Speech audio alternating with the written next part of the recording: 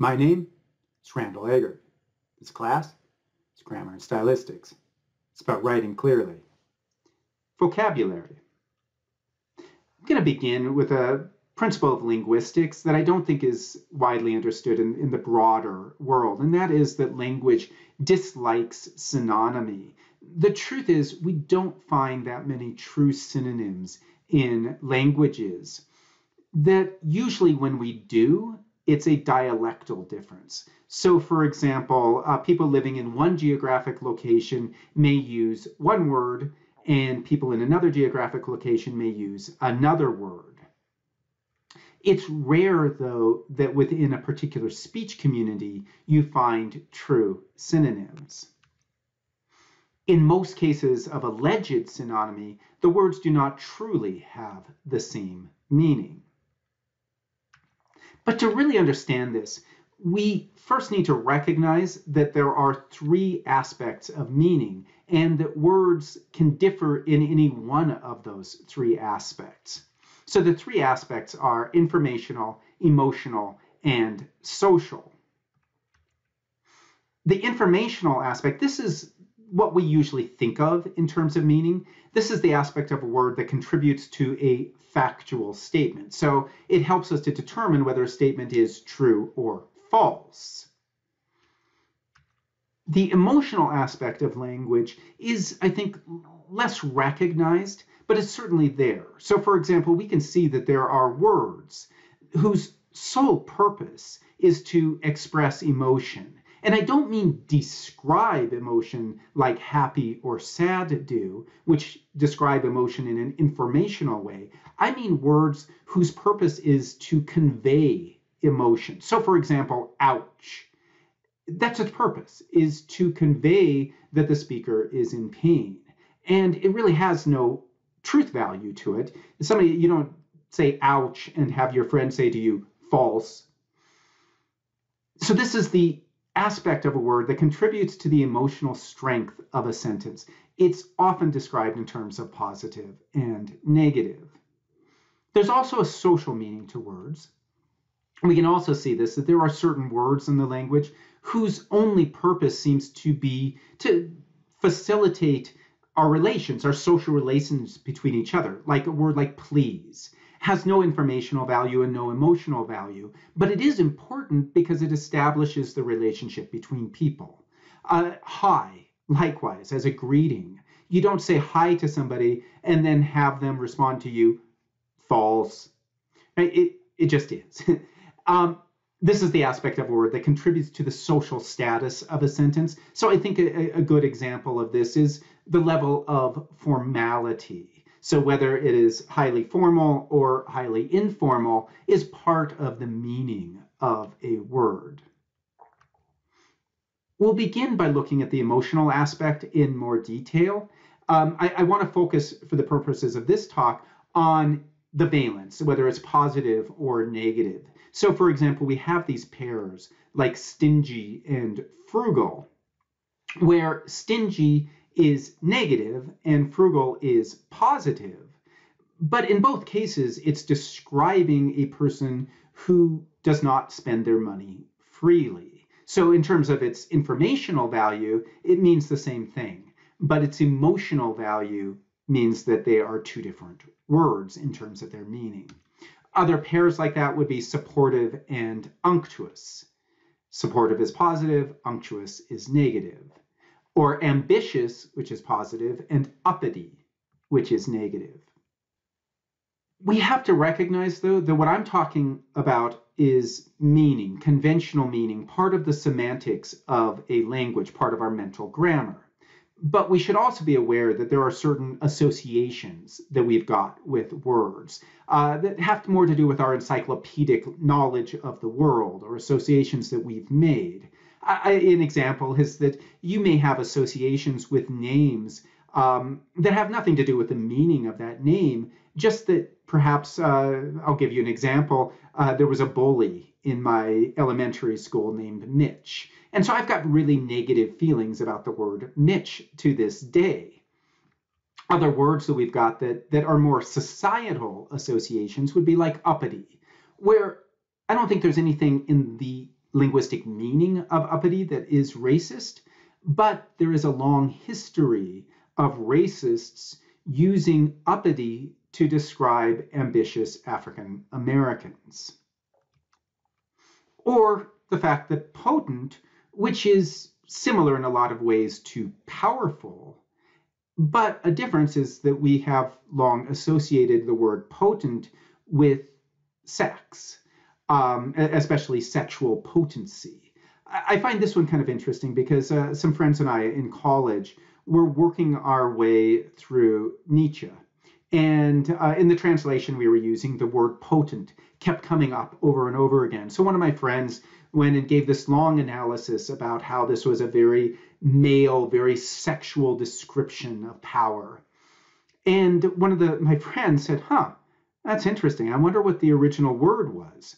And so we kind of scrambled. We found an original version of the book in German, and the word was Macht, which actually has no sexual associations in German. And so suddenly my friend's beautiful analysis of the, sort of male-oriented sexual philosophy of Nietzsche collapsed in on itself.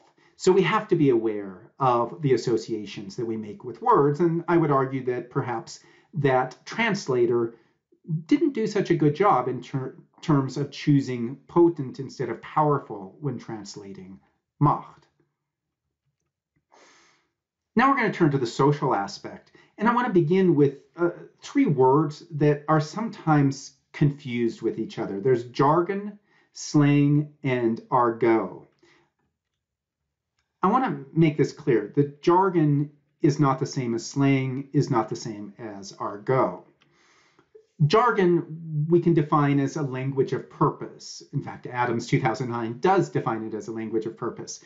Slang is a language of being, and argot is a language of exclusion. Jargon is used to efficiently accomplish things. Any hobby, for example, will have a jargon associated with it. I've talked to skateboarders, and they have special terminology because it makes it easier for them to talk about skateboarding. I've talked to knitters, and they talk about the special terminology that's useful when talking to other knitters. And of course, any academic field is going to have its own jargon, not to exclude other people, but to make it easier to talk about that field. Slang, on the other hand, tends to have as its purpose a way of signaling who we are socially. It gives us an identity. And I think that's mostly, perhaps why it's so associated with young people. Because I think young people especially are very conscious of their social identity. And so teenagers will indulge in slang quite a bit and invent new slang, because you constantly have to invent new slang to make it hip, to show that you have this identity and not some other identity that's associated with people from a previous generation. And then there's argot. Like, for example, criminal underworlds will develop an argot as a way of being able to communicate without the authorities being aware. This is a very exclusive approach, intentionally exclusive. I would argue that jargon and slang, although sometimes they're perceived that way, that's not their purpose. They are not meant to exclude, they're meant to include, in the case of slang, and to facilitate conversation in the terms, in respect to jargon. Another aspect of the social aspect of meaning is register. This has to do with the level of formality. Our words index our relationship with our addressee, so it can indicate the level of formality. So when you're writing an academic paper, part of the expectation is that this is a formal paper. And so we should signal that with our words. We will choose more formal words like perform rather than an informal word like do. We can also see that register indicates a situation. So again, right? That certain situations call for certain words, other situations call for other words. So, for example, pee-pee is highly restricted to conversations that involve children. Urinate tends to be in situations that are rather clinical, like a classroom or a doctor's office. Now we're going to turn to the informational aspect. And the distinction I want to draw here especially is with respect to precision versus accuracy. When I took science courses, this was drilled into our head, that precision refers to the degree of refinement, whereas accuracy is a reflection of reality. So let me give you an example. Imagine that you were looking at a table and you wanted to know how high that table is. So I could say, well, this table is between 2.5 and 3.5 feet high. And most any table, that's probably going to be pretty accurate. Like, so imagine a dining room table. That's going to be accurate for just about any dining room table, but it's certainly not precise. On the other hand, if I looked at a dining room table and I said, this table is 34.23 inches high, it's highly unlikely that I am being accurate unless I have very carefully measured it. So there, we're being very precise, but not accurate. It's good to be both, right? We want to be both precise and accurate. But as I was taught in all of my science classes, accuracy trumps precision.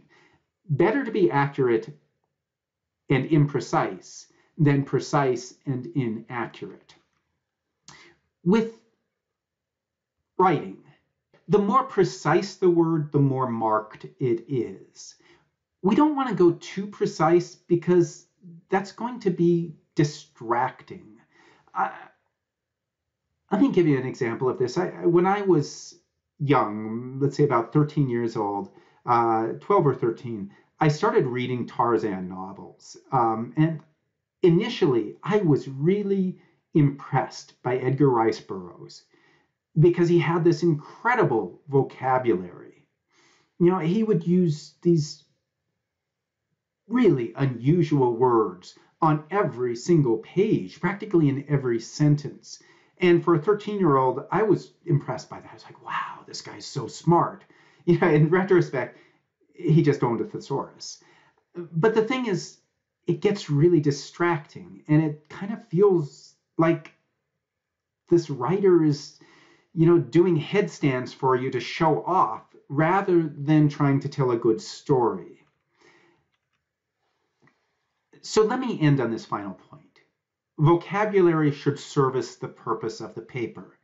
If a reader is distracted by the words chosen, they are distracted from the purpose of the paper. Now, sometimes it's nice to choose a really precise and accurate word if it's apt, if it fits the story at that point. And sometimes we may want to highlight a particular idea, and choosing an unusual word may help us to do that. But you want to do that rarely, because too often then the reader gets drawn to the form rather than the meaning.